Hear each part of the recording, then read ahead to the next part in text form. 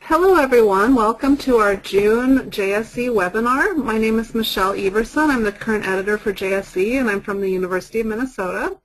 And in a moment I'll introduce our webinar speaker for today. I just want to remind everyone first about how our webinars work. Our speaker will be talking for roughly about 20 minutes or so, and then we'll have some time for questions. And if you have any questions, please type them in the questions box at any time during the presentation or after, and then I will ask those questions of our speaker. So I'm very excited today to present Caroline Brophy from the National University of Ireland, Maynooth. And she's going to be talking about a paper that was published in a recent issue of JSE. It's called Engaging Students in a Large Lecture, an Experiment Using Sudoku Puzzles. So go ahead, Caroline.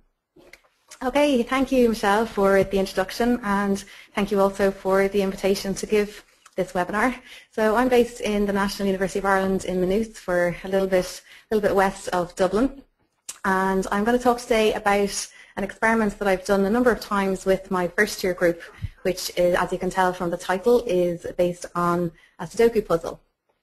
So first off, I would like to introduce my collaborator on the project.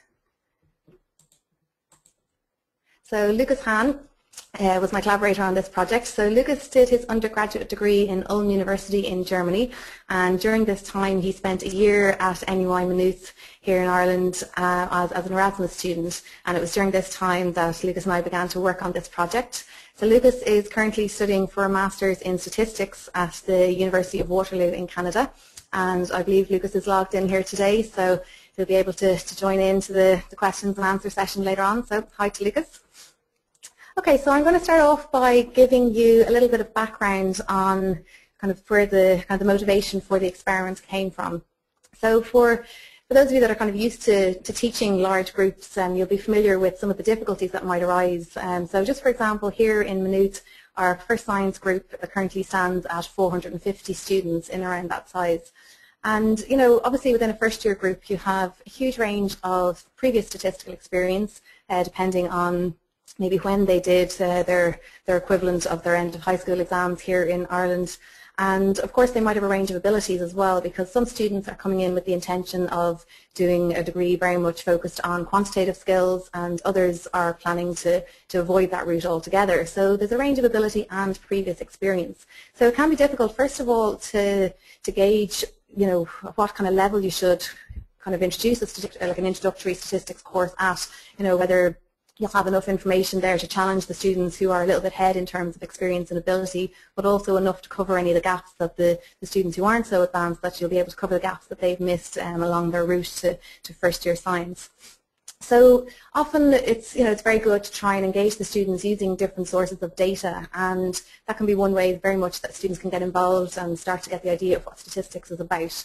So typically what people have done in introductory first year classes will be maybe to use data sets that come from textbooks, and there's brilliant resources out there, so there's lots of different data sets that you can get, and they come with good stories. Also what people might do is record personal information on students. So these days you might record things like, you know, their Facebook usage, and of course they're going to be interested in that sort of thing.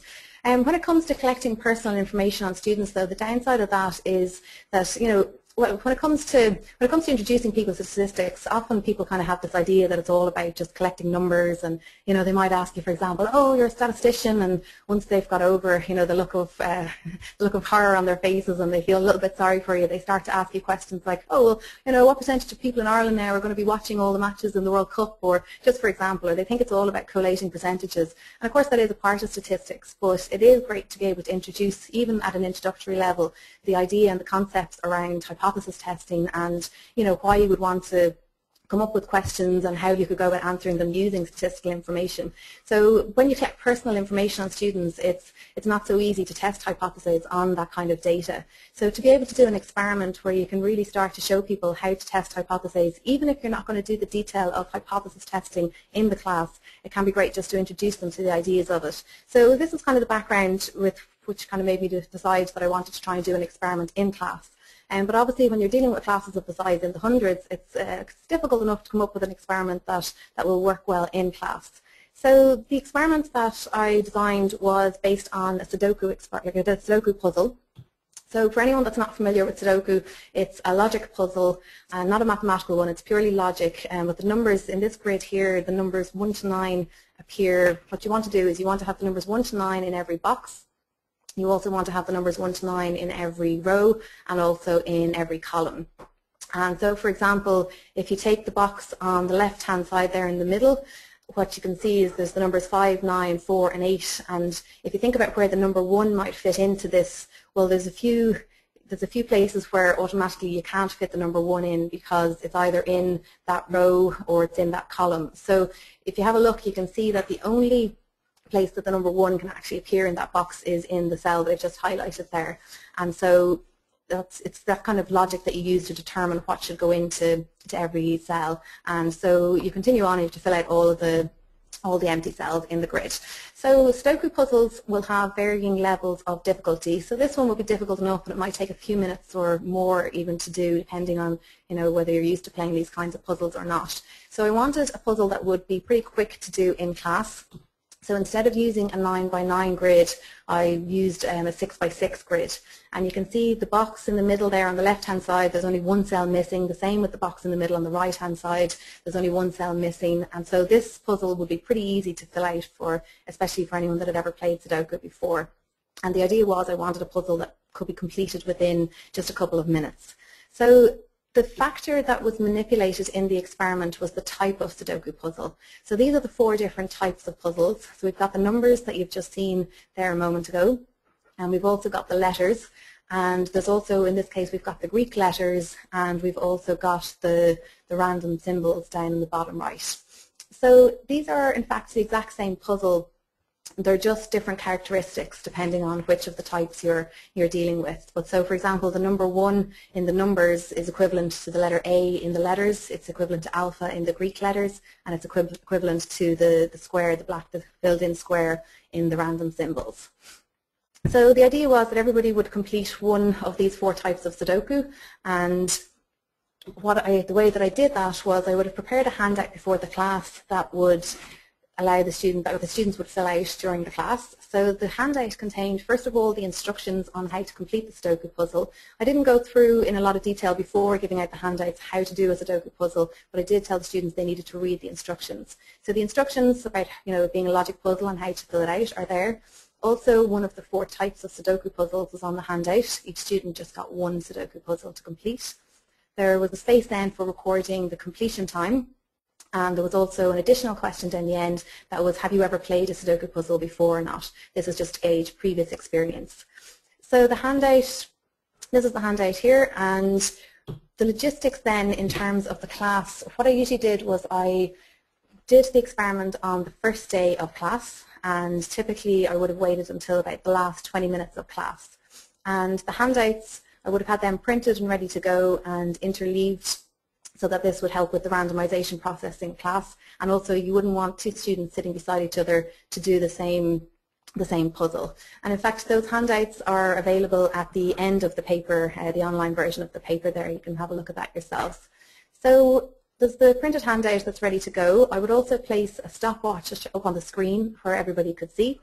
And then before I could do anything, and before I hand out the handouts or anything, I would explain to the students that what they'll need to do is read the instructions, they'll need to complete the puzzle, they'll need to also record the length of time it took to complete their puzzle and answer the question at the end, and then also they'll need to maintain exam-like conditions throughout the whole of the experiment. So I think one of the first couple of years I did the experiment, when I was explaining about the exam-like conditions, I said to the class, 20 minutes to go, first day of term, and there was, so for most students it was probably their first or second day in university altogether, and I said to them, right, now we're going to do an exam, with a very serious face on me. And anyway, there was a few white faces that looked back on me, but I said to them, no, it's going to be a very easy exam, it'll be anonymous, and actually it'll be fun. But anyway, I think a few people didn't get over the shock of it, so I decided that wasn't a strategy to go. But generally I find that the students are keen to partake, and it's not an issue getting them to maintain kind of silence throughout the whole of the process. So I would give out all of the handouts then, but I would ask all of the students to keep them face down until the process starts. And as soon as everybody has a handout, I'll start the stopwatch on the screen, and I'll also instruct the students to start straight away. And then obviously you want them to be quiet throughout the whole thing, so they usually are, and as people start to finish, I'll just collect up the handouts, and It's usually then by the end of the class I have all of the handouts, and after the class then I need to manually record the data. So that part is a little bit tedious, but to be honest it's not too big of a deal because really each sheet only just takes a matter of seconds, and so within a couple of hours, I mean obviously it depends on the size of the class, but usually within a couple of hours it's manageable to have all of the data recorded. So it's not too onerous. So the data, the variables that you need to record from the experiment are first of all the Sudoku type. So what type of puzzle did the student complete? Did they do the letters, the Greeks, the numbers, or the symbols? We want to record whether or not the Sudoku was correct, because obviously not everybody is going to get their puzzle correct. Even though it's an easy enough puzzle, a lot of people will get it incorrect. So we want to record yes or no whether or not the puzzle was correct. We want to record the time. So the time there is recorded in seconds. This was their completion time. And also then the Sudoku experience, that was the question at the end, whether or not they'd ever played before. So that's just a yes or a no. So the types of variables that we've got, so there's 3 categorical data variables. We've got Sudoku type, then correct, and also Sudoku experience. And we've got the quantitative data variable time. But it's not just a regular quantitative data variable. So for just obviously the first value there is 170 seconds, and that's associated with a correct Sudoku. But the first no value there is 255. So obviously that person got their Sudoku incorrect. So we've got what we call a right-censored data variable here. So the 255 seconds is just a lower bound for the length of time it would have taken that person to complete the Sudoku correctly. So we've got 2 different response variables essentially here. We've got correct, yes or no, and we've got time, and the explanatory variables that we've got are Sudoku type and Sudoku experience. Okay, so once you've got the data set recorded, it's quite a valuable teaching tool. So I'm going to go through a little bit about the teaching opportunities that the data set presents. So the first thing is there's a lot of opportunities for discussions on, just for example, the types of data that are in the data set, the hypotheses that you might address, and also just ideas on how to analyze the data. And I find that the students really engage with these discussions, and I always quite enjoy doing these discussions with the students. They can really come up with kind of the hypotheses the questions you might want to ask of the data, and even though they've got very, very little statistical experience, they can come up with ideas on how to analyze the data. They might even just talk about computing means for the different groups, and this will also automatically lead on to them noticing that you've got a censored data variable. They won't know the word for it, but they can identify that there's something a bit funny going on there, that you can't just maybe compute a straightforward mean of the whole of the group if you've got ones that were correct and ones that were incorrect in there. So you can really have quite interesting discussions with the students on the data set and the experiment. And then of course there's lots of other techniques that you can illustrate, just lots of different descriptive statistic methodologies, just graphs and tabular form. You might do a chi-square test for independence, analysis of variance, logistic regression, or survival analysis. So I'm not going to go through each of these methods in detail on their own, but what I am going to do is just talk a little bit about the hypotheses that we might ask of the data. So when I set up the experiment, these would have been the hypotheses that I had envisaged addressing with the data. So first of all, do Sudoku type and experience affect ability to get Sudoku correct? So that was the first response variable, and then the second response was the length of time. So the second question would be, do Sudoku type and experience, do they affect the length of time it takes to complete the Sudoku? So what I'm going to do is just focus in on this first hypothesis and go through kind of the teaching methods you might use to address this first hypothesis. And so the response here is Sudoku correct. So starting off with Sudoku type, what I've got here is a segmented bar chart of the percentage that got the Sudoku correct, yes or no, for each of the Sudoku types. So we've got the Greeks, the letters, the numbers, and the symbols. So for the Greek type, you can see that the percentage that got the Sudoku incorrect was just a little over 20%. For the letters, a little under 20%, and also for the numbers, a little under 20%, and for the symbols, it was in or around 20%. So it looks like the Greek group are a little bit higher in terms of the percentage that got it incorrect, but this could just be random variation across the groups. So to test for a dependence between the 2 categorical data variables, you can use a chi-square test for independence. So I did that, and you've got a chi-square test statistic value there of 4.62, and that turned out to be non-significant. So there was no evidence of an effect of Sudoku type on the response correct. And it's interesting then to kind of, to question the students as to why they might think this is, and they can usually kind of come up with ideas like, well, there was no limit to the length of time that people had to do it, so therefore, if you found it difficult, you could just spend more time doing it. So that would be a reason maybe why there will be no effect of Sudoku type on the response correct. So the second thing that I looked at here then is Sudoku experience. So is there an effect of Sudoku experience on correct? And you can see here that there's it looks like quite a big effect. So for the no group, it was around 50% that got it incorrect, and for the yes group, so they have previous experience of playing Sudoku, the incorrect percentage was in around 11%.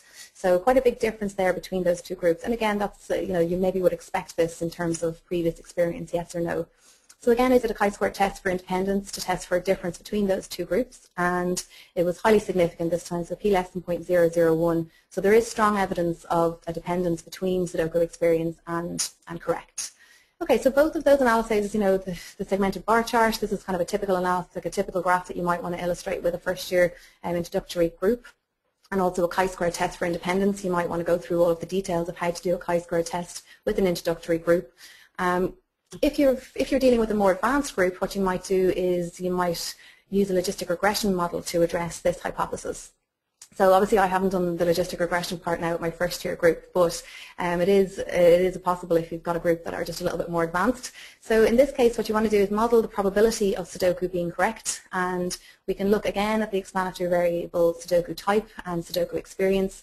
And this time, though, what we can also do is look at the interaction between Sudoku type and Sudoku experience.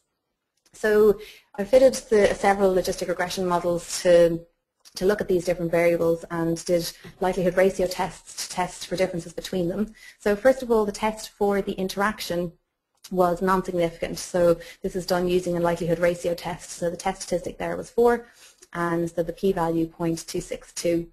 So there was no evidence of an interaction between the two variables. We then look at Sudoku experience and found that there was a strong effect of Sudoku experience, so it was highly significant, p less than 0.001. And for type then, there was no evidence of a difference between the types in terms of the probability of getting Sudoku correct. Okay, so this method obviously is a little bit more advanced, but it's a very useful method because in this case you can test for the interaction between the two variables as well as just look at the factors type and experience by themselves. So just to summarize what we found then for the first hypothesis, so we found no evidence of an interaction between Sudoku type and experience. We found no evidence of an effect of Sudoku type, so it's saying that whether you've got Greek letters, numbers or symbols, that doesn't have an impact on whether or not you're going to get the Sudoku correct. But previous Sudoku experience does have a strong effect on the ability to get the Sudoku correct. So those that had no previous experience, they had an estimated probability of getting Sudoku correct of 0.5, while the groups that did have previous experience, they had an estimated probability of successfully completing Sudoku of 0.89. So quite a difference there between the two groups. So the second hypothesis, I'm not going to go into this in too much detail, but the second hypothesis was, do Sudoku type and experience affect the length of time it takes to complete the Sudoku? So there's a few ways that you might address this hypothesis, and the details of those methods are in the paper.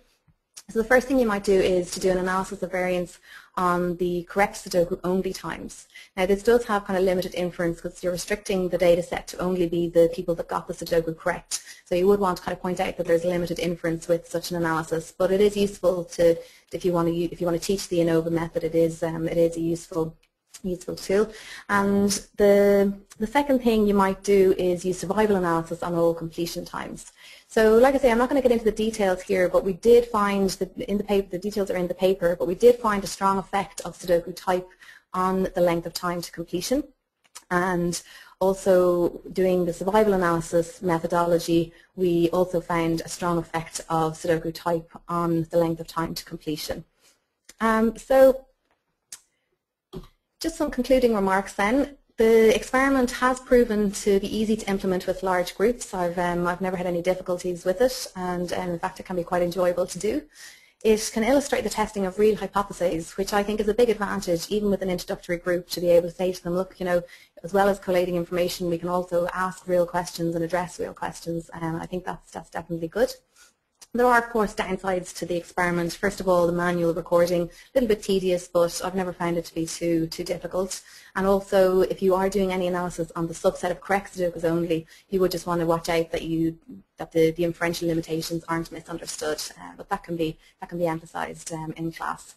So generally, it is a fun in-class activity.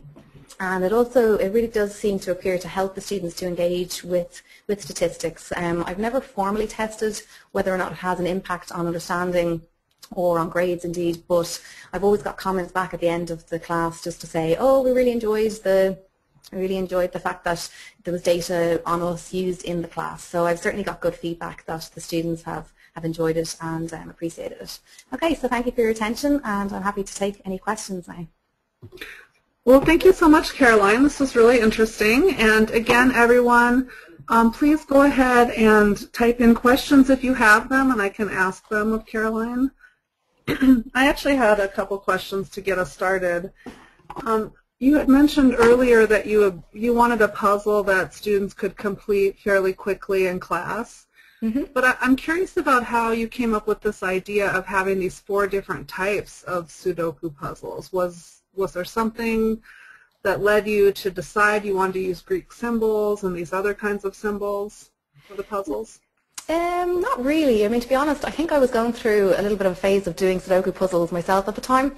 And I devised it, and there's also, I showed the 9x9 Sudoku puzzle at the beginning, but also you can actually get larger ones, they're 18 by 18, so they have the numbers 1 to 9, and they also have the letters, whatever the first 9 letters are, so it's a mixture of the both. And I had done a few of those puzzles, I think, prior to the kind of this experiment being devised, and I think it was from that I just kind of thought, oh, well, hang on a minute, maybe there'd be, I wonder, does it make any difference, so it was just, yeah, there was nothing specific really. It was just I was thinking about a puzzle, because a puzzle is something that you can do in a short length of time, and then it was like, right, well, what could we manipulate? So yeah, okay. I don't know, there was no divine inspiration. I think it just was a process over a bit of time of trying to think what could be manipulated. And of course then, they're the first year students, they're taking some math courses as well as stats courses, so the Greek letters are often used in different notations, so I just thought that'd be something some of them might be familiar with. And the random symbols, no, I mean, I don't know where they came from. They were completely random. Another question I had is, you presented all these hypotheses and you talked about these today. Are these hypotheses that you share with your students, or do you have them try to generate interesting questions that they might be able to answer based on the data? It's a combination of both. I would first of all ask them, and they will usually come up with those questions, and sometimes some additional ones as well. But it's, yeah, I mean, I think I mentioned that during the talk, that the discussions around the experiment and the data I found to be really beneficial, and the students have loved that. They've really engaged with it, even with a big class. And I like seeing them to come up with the kinds of questions that you might want to ask of the data. And they definitely, I think every time, I think I will put them up formally at the end, but they will always come up with questions very similar to it, which is great. Oh, good. So there's a question about one of your slides. It's about slide number 10, it looks like. The question is, I might have thought that incomplete 255 could be considered censored because the student might have completed it given more time, but why is incorrect 255 considered censored? Okay, so the students weren't actually limited in their time. Okay. So if they made a mistake though, or maybe they didn't get the concept of how to do the puzzle, I mean, it was basically whatever they handed up, but I didn't go to people and say, oh, you're not finished, it's too late, you have to hand it back up. So the 15 to 20 minutes, I mean, most people will have finished it, within a very short space of time, within a few minutes. And so it's kind of, I mean, that student there had gone on for a little bit more time, and they had obviously, though they had stopped themselves, they would have decided to stop themselves. I mean, it's usually, the experiment usually comes up to the end of the lecture time, so even if there are a few students that are still finishing it, I don't actually force them to hand it up. Like some students will sit and they'll spend another few minutes while everybody is leaving the lecture, and that's absolutely fine. Like I wouldn't stop anybody doing that. So it's censored in the fact that they have given up, they have stopped themselves, and maybe if they've either spotted they've made a mistake, or they've just filled out all the cells and they're not aware of whether or not they've made a mistake. So it's in that regard that it's censored. Okay. There's another question. The question is, the activity is done on the first day in the course, but when do you do the analyses? Do you do chi-square the first day? No, okay, so yeah, the very first lecture is when I do the experiment, but it's at the end of the very first lecture. So it'll be from lecture 2 on that I will use the data.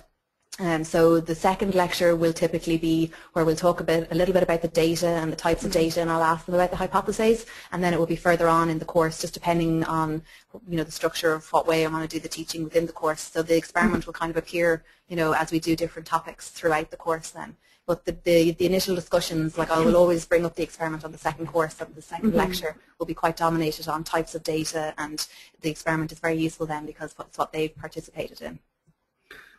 And have you used this experiment in multiple courses? Not multiple courses, but multiple classes of the same course. So I've run it over a number of years, yeah, but it's always at the same level of class. Have you ever combined all the data together to do anything with that and compare different sections of the class? Or No, I have not done that yet, but that would be a very interesting thing to do. So yeah. Lucas, are you listening?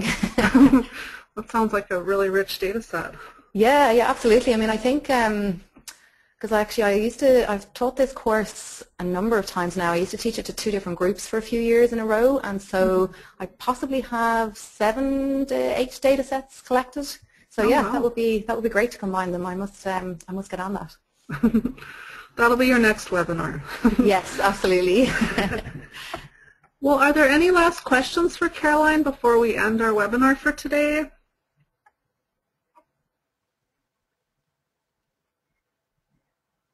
Okay, well, it looks like we're all done with questions. I really thank you again, Caroline, for joining us all the way from Ireland. It was great to have you here. Okay, yeah, you're very welcome. Thank you again for the invitation. And I just wanted to thank everyone for coming today. We're not really sure when our next JSC webinar will be, but we'll definitely announce that on the cause website when that's coming up. And we hope everyone has a really great summer. So thanks so much for being with us today. And thank you again, Caroline. You're welcome.